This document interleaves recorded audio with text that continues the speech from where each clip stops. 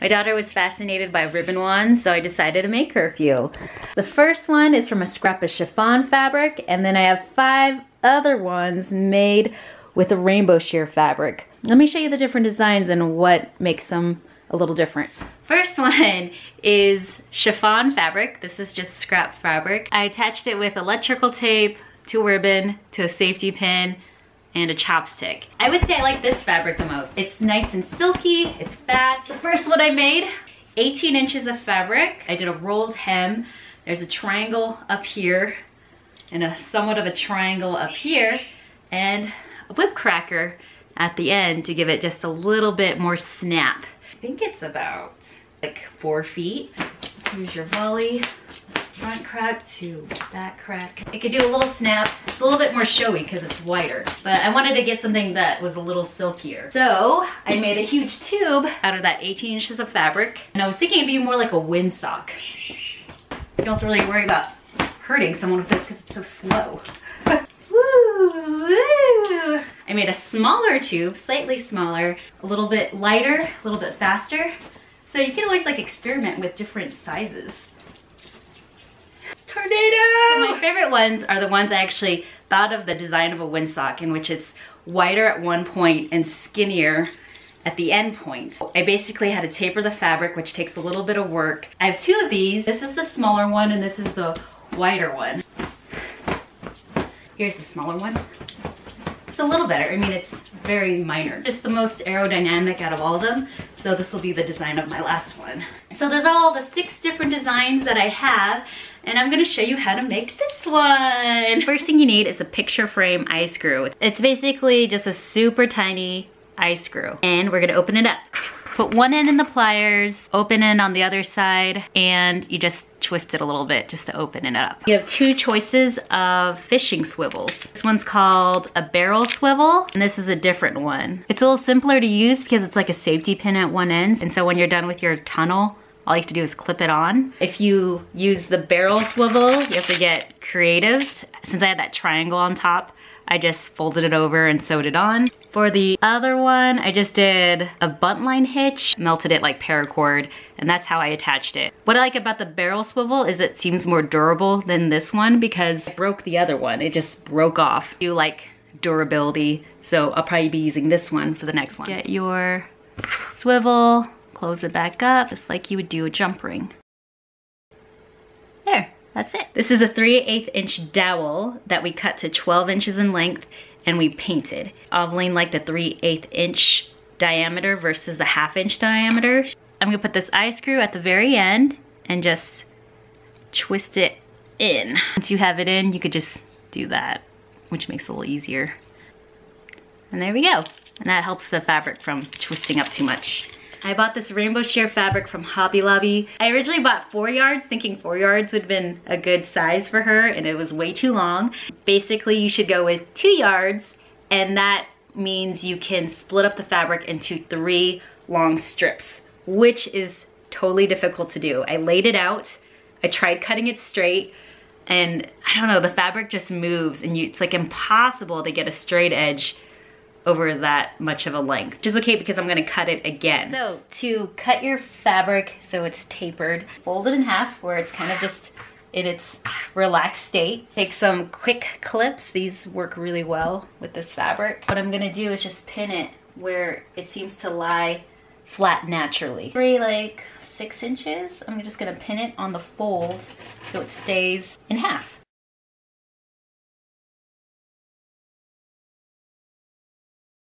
Even though I thought I was cutting it straight, it was definitely not straight, but it's okay because I'm gonna cut it down. Basically, I'm dividing all this fabric into 4 pieces, and what I wanna do is decrease it by 1 inch. I'm gonna line up this fold on this line here, put some weights down. The whole goal is just to taper the fabric so it's decreasing by 4 inches total. 4 inches, that's 1 inch per section. I'm gonna find where I can do that, which looks like right here. I'm gonna take my straight edge, match it up to this point here. First edge, that's down 1 inch, and then there's the top of the inch. Make sense? Good, it makes sense. It's just decreasing by 1 inch every 4 sections.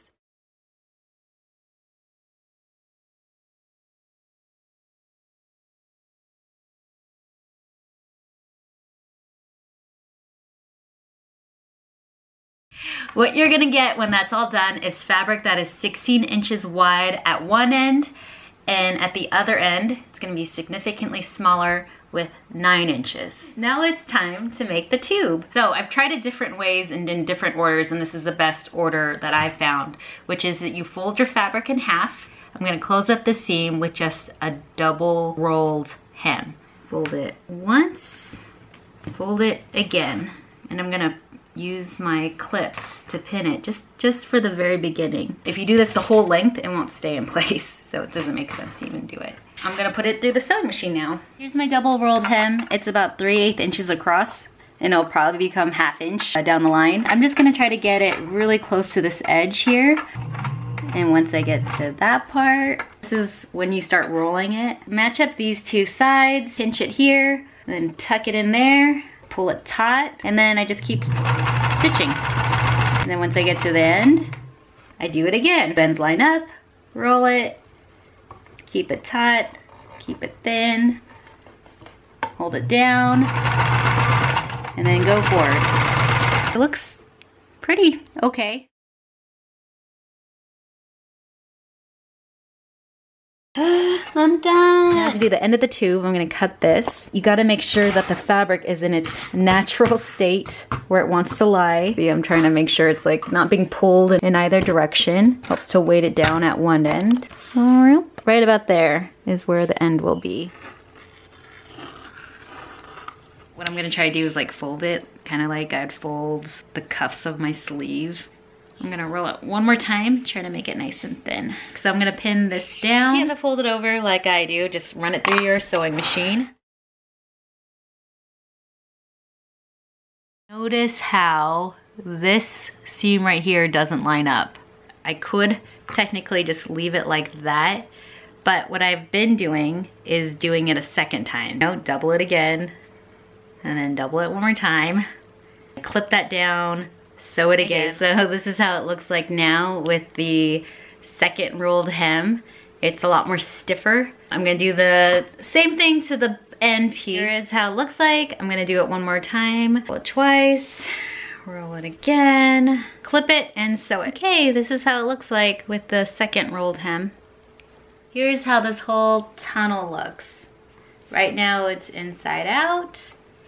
So you wanna make it right side in. Big end is where the stick goes, small end is the very end. I am going to take my awl, I'm gonna make a hole where the seam is, just through both sides. I'm taking this red cord that I have, and put that through the hole. So look, they're all together now. And how I do a hitch, I make what looks like a letter P, and then I take my fingers to the hole and just do that. One hitch. Do it again. Oh, if you do it the opposite way, that's a buttline hitch, which tends to jam, which is what you'd want, right? Doesn't matter. Tie it however you want. Cut about 1/4 inch away. Burn it till it's nice and melty. Push your lighter in at one end, which gives it kind of a flat mushroom shape that won't undo itself. Same thing with this end, about 1/4 inch. Melt it. It looks really nice and melty. Okay, wait till it cools a little bit and then smash it. That shouldn't come undone. Oh my God, it's done! Wow! My shirt. Oh, look how fast it is. You really don't have to worry about a child hurting someone else with this. You do have to worry about the stick hitting them in the face. Here's all of them. Woo! Can I do the Doctor Strange? No.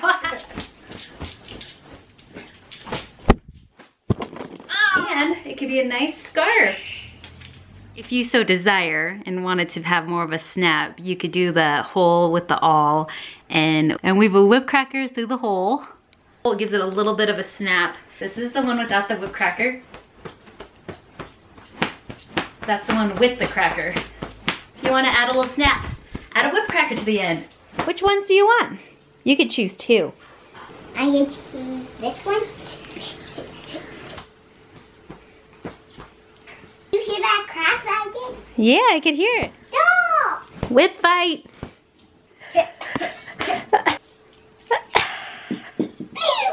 Ah!